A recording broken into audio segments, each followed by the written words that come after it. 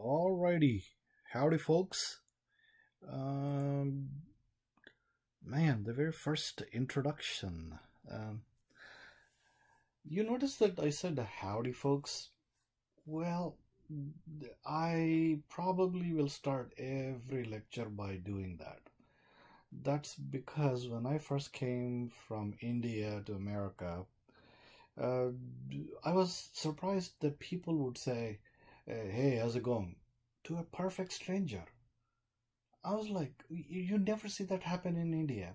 So I was like, what's up with this? And so I didn't even know what to say when somebody says, hey, how's it going? Uh, and then I heard somebody else say, hey, how's it going? And this guy goes, pretty good. How are you, man? Aha, so that's what you're supposed to say, eh? I figured that out. And so after that, when somebody says, hey, how's it going? I'm like, total cool American, you know. I'll say, pretty good, man. How are you? You know. And then one day, somebody said, howdy. And I was like a deer caught in headlights. I had no idea what my response ought to be.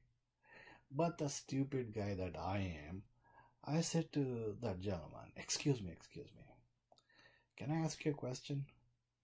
When you said howdy, what am I supposed to do? And he looks at me like, man, you must be stupid. Yeah, I am, okay. So what do you say? And he goes, well, you say howdy back. Aha. And so, just to make myself comfortable with this howdy, I decided every one of my classes I'll say howdy, folks. Cool? Alrighty.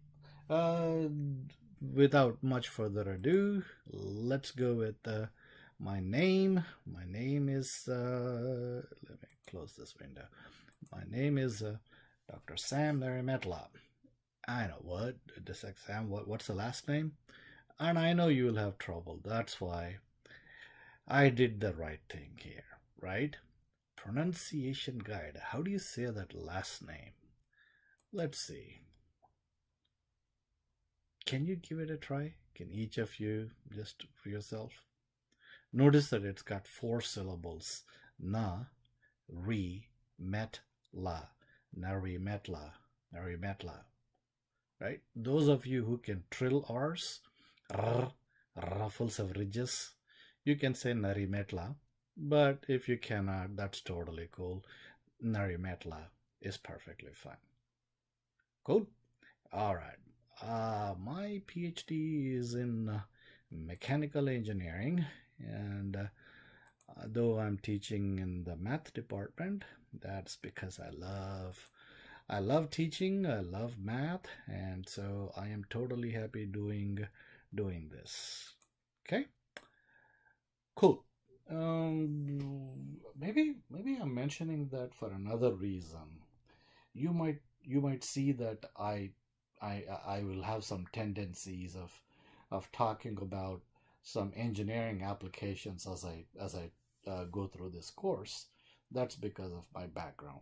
Okay, I hope that's okay with you. And those of you who are probably not going to be engineers, if you don't understand the engineering examples I give, don't worry about it. Okay. All right. The syllabus says that we need to start with some functions or something like that. I think the best starting point is logic. And some of you probably already had it, and so this may be just a refresher course. So it's a good idea to go through this. What do I mean by logic? Definition. A proposition is a statement that is either true or false. Okay? And now notice one thing. Mathematics just about any subject is going to be very easy if you understand and memorize the definitions, theorems, laws, those kinds of things. Right? That's the first thing. What's a proposition? If you can come up with a definition then so much power to you. Because when asked a certain question, all you need to do is, wait a minute, that question's got this term. What's the definition of the term? And if you can recall the definition, based on the definition, you can answer it. I'll give you plenty of examples of that throughout the course. Okay? All right. So, let's see. Can I come up with an example? Do you think this is Washington, D.C., the capital city of United States? Is that a proposition or not? Right? Look at me. I'm asking you a question, right? And I'm asking, hey, is this a proposition? So, what do you need to do? You should ask yourself, right, what in the world is a proposition? Oh, it's a statement with some properties. Is this actually a statement? Washington, D.C. is the capital city of United States? Yeah, it's a statement. Now the question is, can we answer this statement with whether or not it is true? Washington, D.C., is that true? Yep, it is true. So, this is a proposition. Now let me ask another one. 2 plus 2 equals 22. Is that a proposition? So, is that a statement? Yeah, it's a statement. Somebody is mentioning, I am saying, hey, 2 plus 2 equals 22. Now the question is it true or false? Oh, clearly false, right? I sincerely hope you didn't go, yeah, man, that's right, man, 2 plus 2 is 22. Oh, I would have a heart attack if you said that. All right, 2 plus 2 is 22. That is definitely a statement which is false. Cool. So these two things are propositions. All right. And now with that, what are non-examples? Is hello a proposition? Is hello a statement? Yep, hello is certainly a statement. Can you answer whether it is true or false? Nope, you cannot. So that is not hello is not a proposition. Similarly, what's up? That ain't a proposition, because you can't ask, hey, is that true or false? Right? That's the idea. Let's move on. Definition. A conditional is a proposition of the form if P then Q. Right? A conditional is a proposition of the form if P then Q. Have you ever seen statements like this? If this, then that? Well, that's a conditional. This is also stated as P implies Q. I'm going to use this implies sign quite a bit. Okay, so be familiar with this. You put a sort of a long equal sign and an arrow to the right, and that is read as implies. So P implies Q, or you can call it as if P then Q. That is a conditional. Okay. Example, if X is a poodle, then X is a dog. Okay. Does it first have the form if P then Q? Right? It does. Well, is this a proposition? How do you answer? How do you even think about answering it? Go back to the definition. What's a proposition? It's a statement. Is it a statement? Yep, it is a statement. Can you answer whether this is true or false? Yes, you can. Right? If X is a poodle, then X is a dog. Is that true? Yep. If some animal that you pick happens to be a poodle, then it's got to be a dog. Right? So this is a proposition which happens to be true. Okay? Now, there's one important thing I want to ask you. Does this look like if P then Q? Answer is yes. Which part is P? you get the question? Which part is called, which part is the P and which part is the Q? The right answer is X is a poodle. That is the P. Do not put if before it or anything like that. Simply X is a poodle is the P part, which is very important for you to recognize. And Q part is X is a dog. Cool. Good. I'll show you why I'm insisting on you understanding precisely which part is P and which part is Q in just a second. Okay, you will understand that. Second, if X equals 2, then X plus 3 equals 7. Does this look like a conditional? Yep, it looks like if P then Q, with P being equal to X equals 2 and Q is X plus 3 equals 7. Now let's ask, is this conditional true? If X equals 2, then X plus 3 equals 7. Nope, right? That's not true. Because X plus 3 should be equal to 5 if X were to be 2. So we say false. You getting the hang of this? Cool. Now let's move on to another definition. We dealt with conditional. Now a converse of a conditional if P then Q is a proposition of the form if Q then P. Okay. Now please observe that converse of a conditional if P then Q is if Q then P. Now let me ask you, go to the first example. If X is a poodle, then X is a dog. So take that as the conditional if P then Q, and now tell me, what is the converse of that? Now, how do you think about this? You go based on what's the definition of a converse.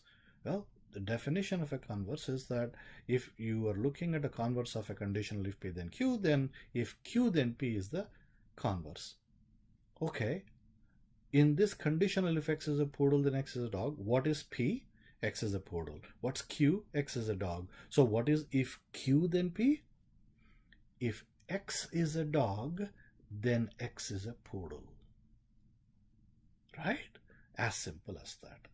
And so the converse of if X is a poodle, then X is a dog is if X is a dog, then X is a poodle. Cool? Okay. Now let's ask, is the converse true? If X is a dog, then X is a poodle. Is that true? Well, now you're like, I don't know, man. Sometimes it is true, right? You could pick a dog and it in fact turns out to be a poodle. Please pay attention to this. It doesn't matter if you can come up with 1 billion examples where that statement is true. Can you come up with one measly counterexample where that statement is false? Can you pick up a dog, but it is not a poodle? Of course, right? You could pick a Labrador. Definitely that Labrador is a dog, but it is not a poodle. So, if you can find one counterexample, minimum, at just a measly one counterexample, you have to say the statement is false. You don't even mince words in this case, right? That is the key. So this statement is false.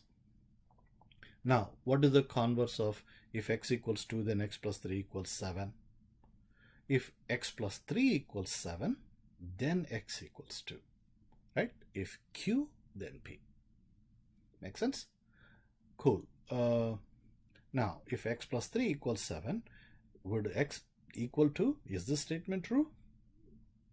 Nope. If X plus 3 is 7, X, subtract 3 from both sides and X should be 4. Nope. So this statement is false. Cool? All right. Then let's define what's called a negation. negation of a proposition P written as not P. You write like, I don't know even know how to describe that. Some kind of a turned L. Yeah, that not P is such that if P is true, then not P is false. And if P is false, then not P is true. It takes the opposite truth value of the negation, takes the opposite truth value of a whatever it is whatever it precedes. If negation precedes P and P is true, then not P is false, like that. Okay, cool. Then we'll go with another definition called contrapositive. A contrapositive of a conditional if P then Q is a proposition of the form if not Q then not P. Cool. A contrapositive of if P then Q is if not Q then not P. So now let me ask you, you can also write this as not Q implies not P. Let me ask you the question. What is the contrapositive of the original conditional? If X is a poodle, then X is a dog. Remember, that was the original conditional that we had. Now I'm asking, what is the contrapositive of this? The contrapositive should be if not Q. Now Q is X is a dog. Not Q. What is the negation of X is a dog? X is not a dog. What is the negation of X is a poodle? X is not a poodle. As simple as that. So now tell me what the contrapositive is. Right? I'm sure you said if X is not a dog, then X is not a poodle. That is the contrapositive. Now let's ask one more thing. Is the contrapositive true? If X is not a dog, then are you guaranteed that X would not be a poodle? Yeah. The moment you pick an animal which is not a dog, there is no way that it somehow could end up being a poodle. Right? So this statement is true. And in fact, what is important is when the conditional is true, the contrapositive is automatically true. Cool? The moment you have a conditional being true, you can take it to the bank. The contrapositive will be automatically true. Now, there is one more thing called biconditional that I need to cover. But before I do that, you might be wondering, why, man? Why are you talking about all this stupid logic and propositions, conditionals, and all this nonsense? That is because pretty soon in every section, just about every section and a whole bunch of places throughout this course, you are going to bump into stuff like this. Right? Pretty soon there would be something like, if f is differentiable at a, then f is continuous at a. There's a theorem, okay, which goes, if f is differentiable at a, then f is continuous at a. Don't worry about exactly what that means.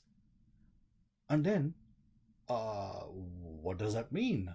And then I would ask you, okay, what is the contrapositive of this theorem? And then you should be able to figure out what the contrapositive is. And then I will ask you, okay, is the contrapositive true? And you go, yep, contrapositive is automatically true if the conditional is true.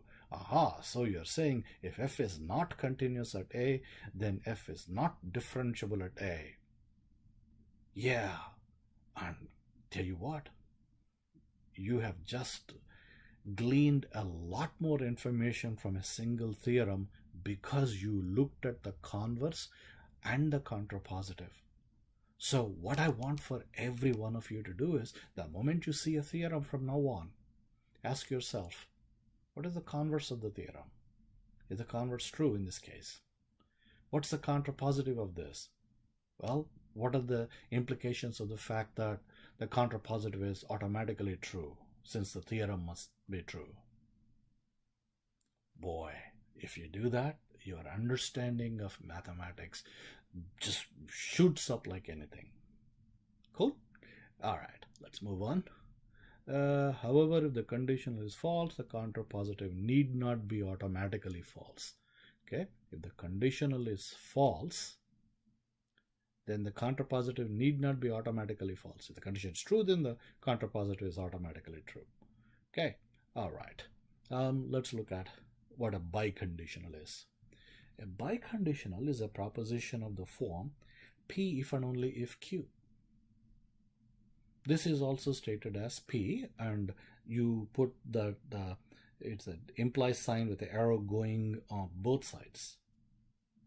And believe it or not, somebody could write with a simple P and the double arrow Q like that. And you should read it as P if and only if Q. What? Yeah, you should. Okay. Now you might be like, what in the world does P if and only if Q mean?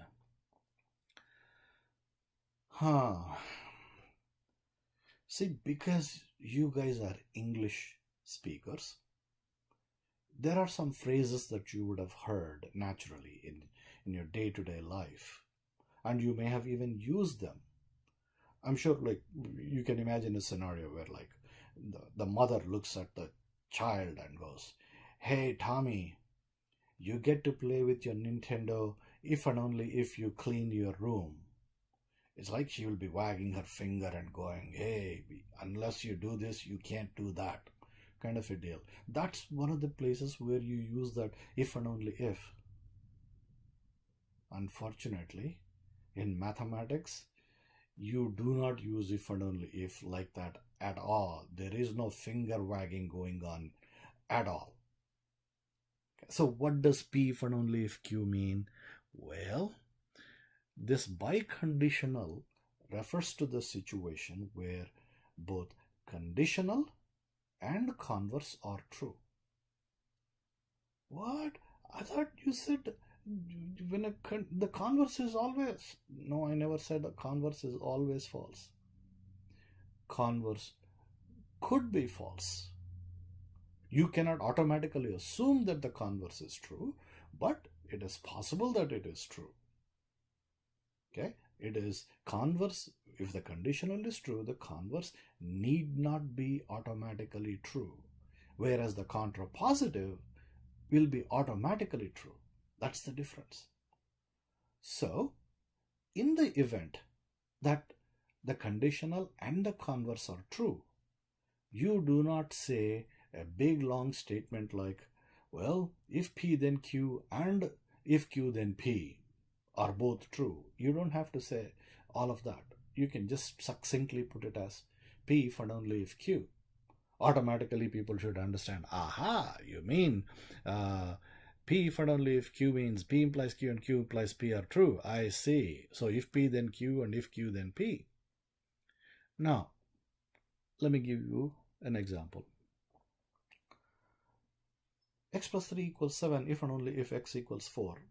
Can I say that? Let's see. Does it look like P if and only if Q? Yup. So what is if P then Q? Or P implies Q for this? If x plus 3 equals 7, then x equals 4. Would you agree?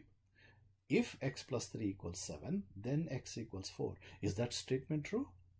Of course it is true. Now let me change it to the other side. Q implies P also should be true, which would mean if x equals 4, then x plus 3 equals 7.